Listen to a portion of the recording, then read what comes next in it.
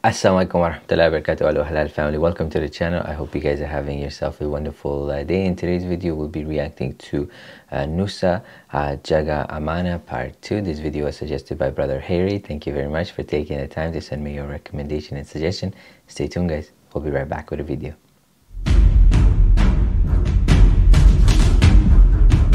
Welcome back guys. Inshallah we're going to get started with the video momentarily, and at the end of the video I'll be sharing with you my observation and reaction, so please make sure you stay until the end. With that said, we're going to get started with our video.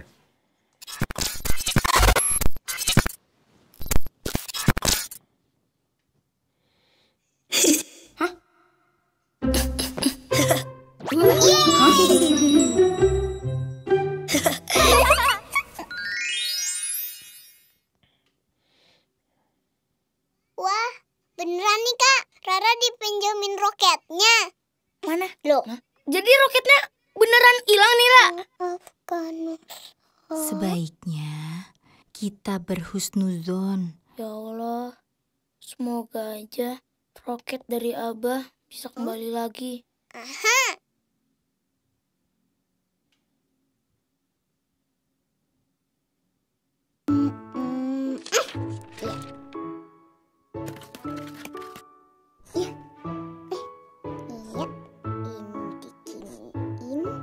Selesai. Ya.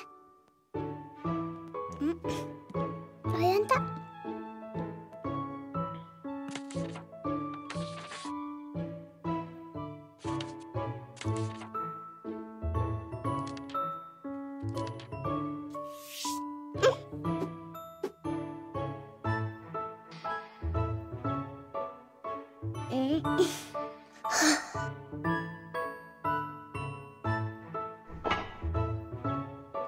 Bau.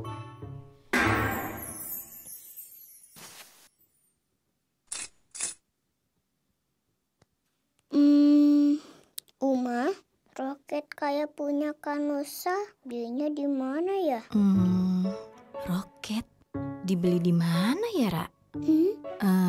Coba deh, nanti Uma tanya dulu ya sama Abah. Harganya berapa ya Uma? Mahal. Itu Abah belinya jauh. Lagian roketnya limited edition. Gak bakal ada yang kayak gitu lagi. Nussa. Uma, Kak Nussa pasti masih marah. Kata Kak Nussa, Rara nggak amanah. Emang artinya apa, Uma?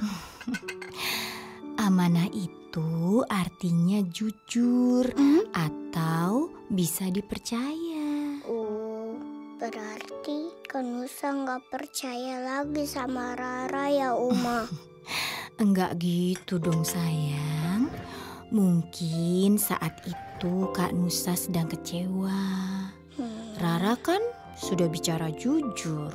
Hilangnya juga kan nggak disengaja. Iya. Nah terus Rara juga sudah berusaha bikin selebaran.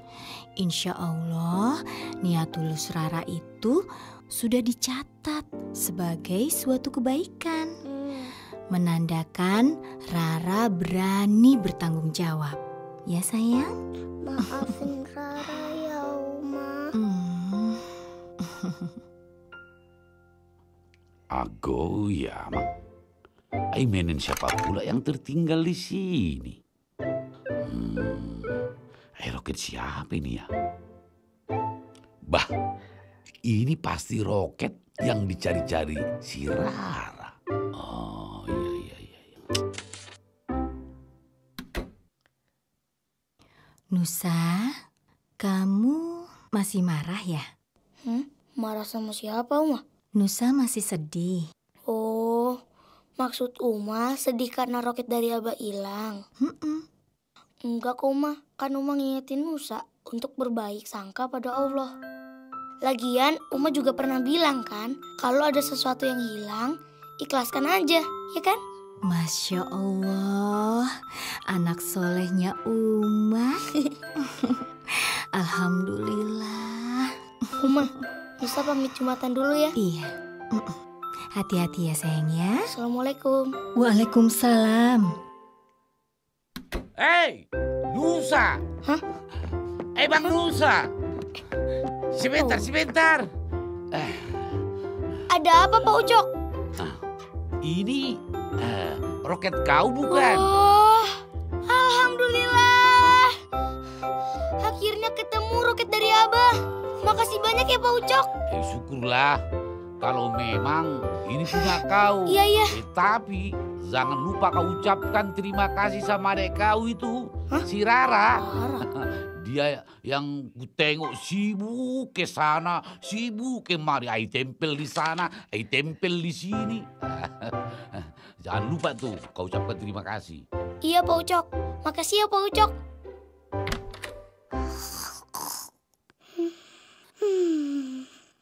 Astagfirullah. Maafin Nussa ya, Ra. Ternyata kamu bener-bener gak sengaja jatuhin roketnya. Dan berkat selebaran kamu, roket Nussa kembali lagi. Makasih ya, Ra. Iya. Hah? Sama-sama. Lain kali jangan diulang ya.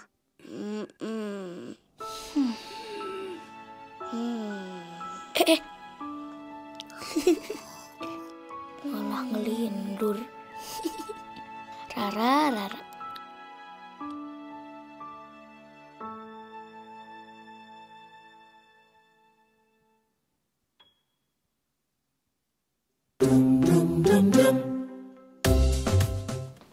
Well, that's why, like I said, I like this cartoon because it has good message. So it's basically was about amana, like giving trust to somebody. We have to really be extra careful when somebody trusts us with their belonging, so we don't break their trust. That's why the Prophet ﷺ was referred to as the most honest and the most truthful and trustworthy individual between his people. And although, for example, he was illiterate, he could not read or write, when the message was revealed to him, those who were really close to him believed him because of the fact that he was truthful. So subhanAllah, this cartoon is just amazing. It's really, really good for the kids because they learn something positive from it. So thank you very much again, Brother Harry, for suggesting this video. I hope you guys enjoyed it. If you did, please don't forget to like, comment, share, and subscribe. And if you'd like me to react to another video, please put in the comment section below. As always, guys, thank you very much for your love and support. I hope you guys have yourself a wonderful day. Take care of yourself and your family, and inshallah, I'll see you guys in the next video. Take care. Wassalam.